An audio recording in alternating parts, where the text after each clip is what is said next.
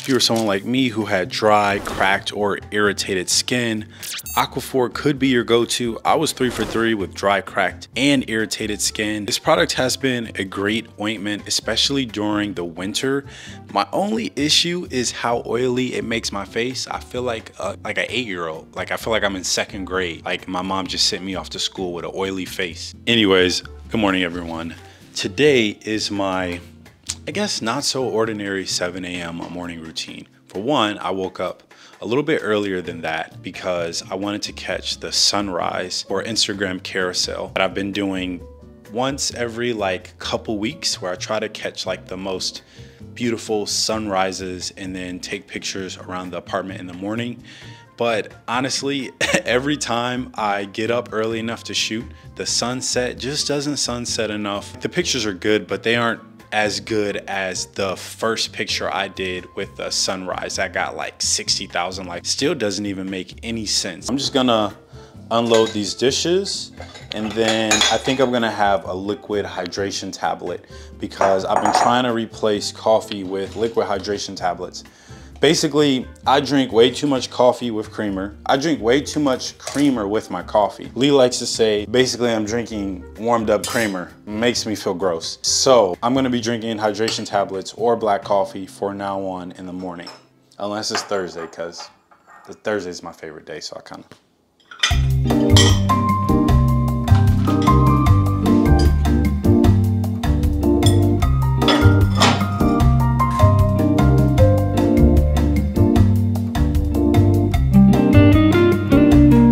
So the thing about this morning routine is I thought it was gonna be a bit more moody, but it's extremely vibrant because sunrise in New York City is 6:30. So by the time it was 7:15, 7:30 in the morning, it was already sunny.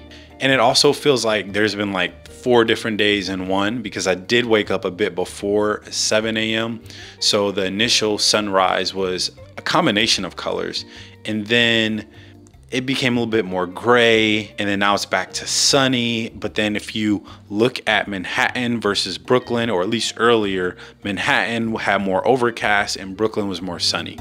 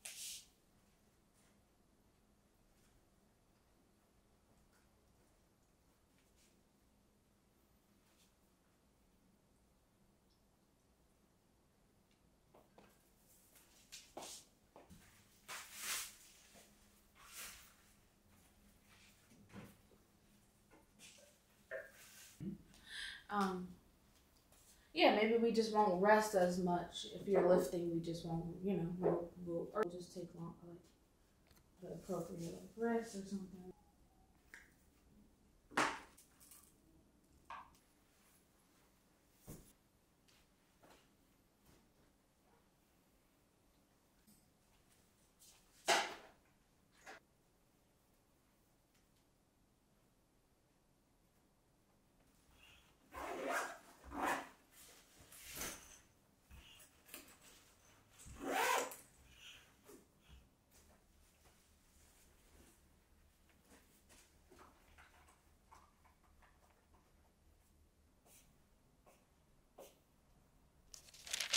So since today's Monday, we're gonna be doing push, and I actually don't have a workout routine, like a weekly routine, because we just ended this like 6-week training program, and I feel like I'm in limbo because we're gonna be traveling to Europe for the next few weeks. I'm going to a developer conference in Amsterdam. It's like Dev World and I think Vue.js. So when you do push-pull legs, it's much easier to, I guess, be consistent because it's technically only like 3 days. I do 4 days, where the 4th day is more arms focused because a lot of the push and pull exercises that I do don't necessarily focus on like my triceps or biceps at all. And I've been using the Gymshark app for probably like 5 years. Can't go wrong with it. You can find a ton of workouts. They also have some workout plans that are pretty easy to follow.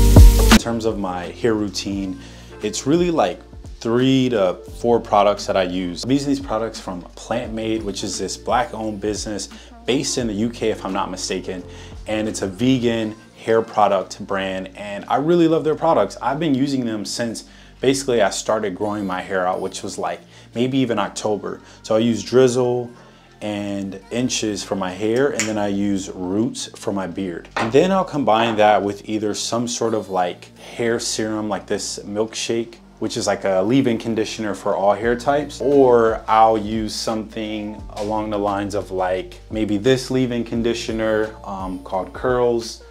It really kind of depends. And then I'll usually wrap up my hair routine with an oil just to keep my hair nice and moisturized, especially on days where I'm gonna be wearing some sort of like hat all day, because my hair can get really frizzy and it can get really dry. I struggle to take care of the back of my hair because I always focus on like what I can typically see and feel for the most part, which is like the front and the sides. But this is the longest I've grown my hair out in a long time, maybe ever. My cologne of choice for the day will be Baccarat 540. This is the most expensive cologne I've ever purchased, but worth every penny. Like, this cologne lasts so long. I'll put on a shirt or sweater that I haven't worn in like a week or two, and I'll still smell the cologne. It's crazy.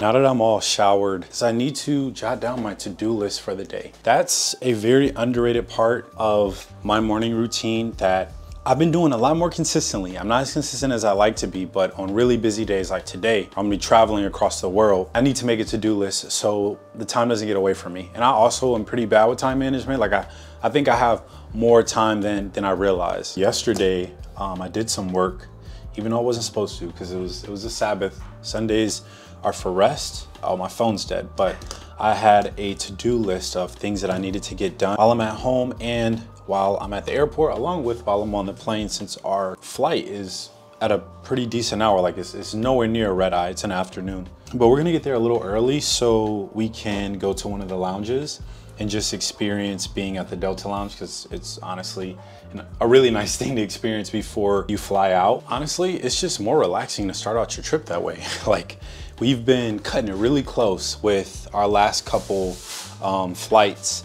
but they were domestic, so we weren't too worried about missing them. But we're gonna get there earlier, much earlier for this international flight, so we can just on a plane, relax, we can sleep, because we're gonna get there really early. I don't know if they'll have our room available for us.